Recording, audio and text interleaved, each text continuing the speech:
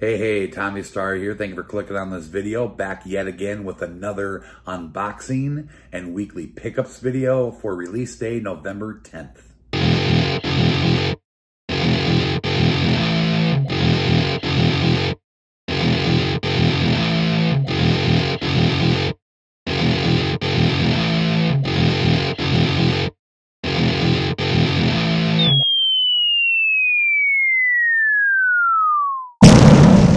So yet again, we got another big week of releases. I got two packages here to open up for you guys from Amazon.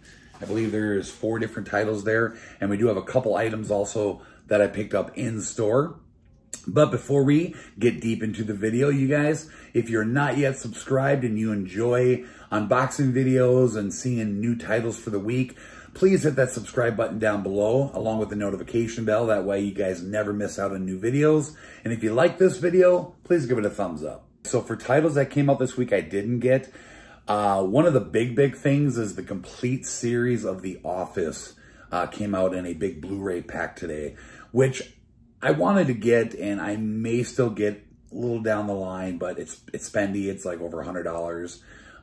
But my son introduced me to that show a few months ago, and I think I watched about 2 seasons of it. It's pretty funny. I mean, it's got obviously a great cast in it. I just never got into the show back in the day when it first came out, but he loved the show and I thought it was super funny. So at some point I probably will get that, but nothing I need to get right now.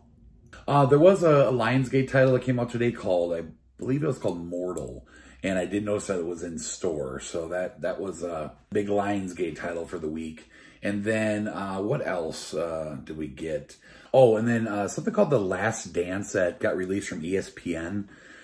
It's, from what I can tell, it's something based on Michael Jordan and like the Chicago Bulls dynasty from like, I think the late 90s or something. It comes in this like digipack. And I did notice that it was actually out in stores. So for you sports fans out there, if you guys are interested, that did come out today. I don't know a ton about it. But yeah, that's out there. So that's pretty much it for the big stuff. We got new to Blu Ray today for The Odd Couple 2 with Walter Matthau and Jack Lemmon. I like that movie. I still want to get the first one. So eventually I'll probably get both of those, but that's pretty much it for stuff I didn't get. So let's go ahead and look at the titles I got this week. We're going to actually open up the packages first, and we'll save the titles that I got in store for last. So we'll go ahead and start with this one here from Amazon. And pretty sure I know what this is, and I'm pretty pumped about it.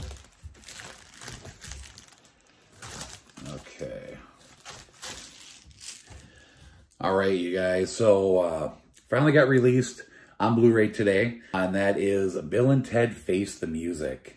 Now, I did get an opportunity to actually see this in theater with my brother. It was like the first movie I had seen in, I don't know, probably for the whole year, because, when theaters started closing down back in March, I don't know if I might have seen something in January. I don't remember, but it had been a really long time since I seen a movie in the theater. So that was kind of a cool experience to kind of go back there again, finally. But I was super pumped about this. It's a movie that's been in the works for many years, and we finally got it. Just going back and just revisiting these two characters. It's been so long, God, how long has it been? Like almost 30 years since Bogus Journey. I don't think you'll ever make another Bill and Ted movie as good as the originals, but it was fun. I mean, I thought they did a decent job. Definitely brought back a lot of memories.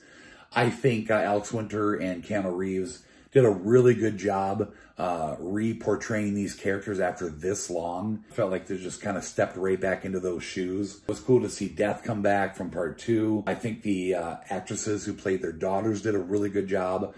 I like the new historical figures that they pick up along the way.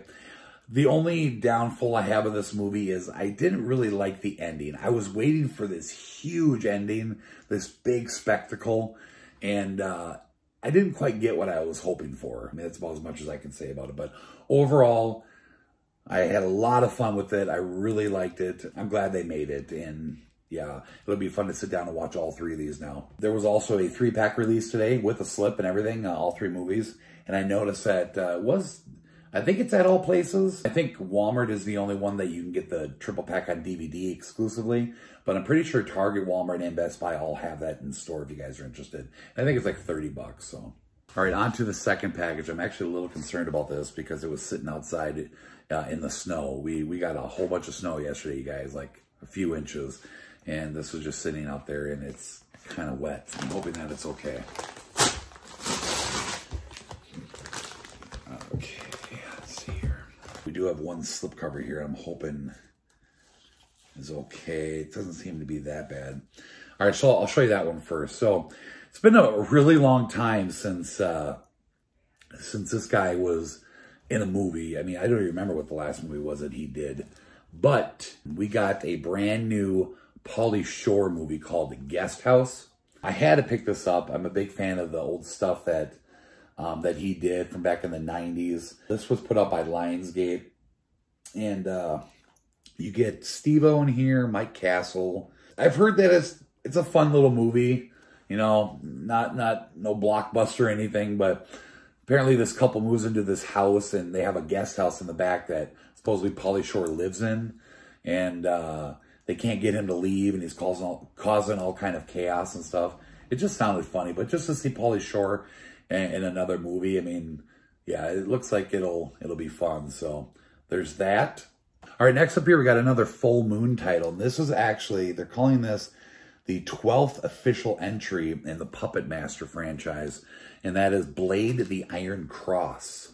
Kind of a dark cover. I don't know how well you guys can see that. If you guys want to read back there, if you guys are a fan of the Puppet Master franchise, you want to read and see what that's about. But, I mean, it looks, I mean, I don't know if it's a movie more centered around just the Blade character. I really don't know if it's like a prequel or what. But I got every one of these movies, even the one that's on DVD that there's no Blu Ray for, which is the Puppet Master versus Demonic Toys. They haven't put that on Blu Ray yet. Hopefully Full Moon does at some point. But I got the big box set of all the movies. I got Littlest Reich on 4K. Since I got them all, I seen it was coming out. It wasn't that expensive. It was like 15 bucks.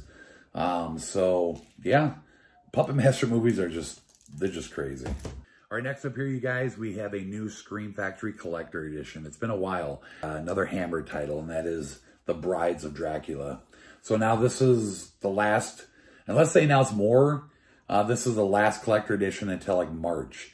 But we do get some other stuff. In January, we got Scream Factory's first two 4Ks, which is They Live and Prince of Darkness. They're also kind of talking about working on Army of Darkness to be released on 4K, which all will be cool, but I want new to Blu-ray collector editions from them, you know. They did, however, announce something the other day that's pretty badass, another steelbook coming out, not until February, but a steelbook of My Bloody Valentine with a minor figure. That's just, oh, I cannot wait. I already pre-ordered it, but anyways, we'll go ahead and open this up and take a closer look. Got the wrap off here. Take a closer look at the slipcover.